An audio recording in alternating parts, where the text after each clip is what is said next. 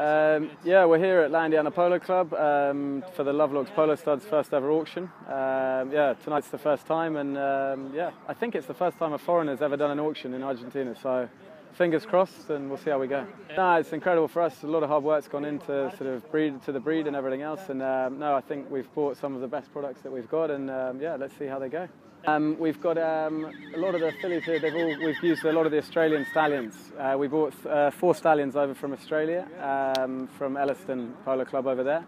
The mares, Facundo and Gonzalito, played a lot of the mares in England, but no one knows the stallion side of them. So no, it's something new that you haven't been able to get in Argentina before, and so yeah, hopefully. Yeah, exactly. No, everything's going well. Lobos, the idea is we want Lobos to get as big as possible. And no, I mean, we've had some great tournaments at the farm. We've got another one after the Open, where the winning team gets four fillies from Lovelocks. So no, I mean, we couldn't be happier, and let's hope tonight goes well. I mean, we're going to keep bringing the best horses we've got here to sell. I mean, let's see, tonight's the first time we'll see what the Argentinian people think of them. But fingers crossed, and yeah, let's hope for a good night.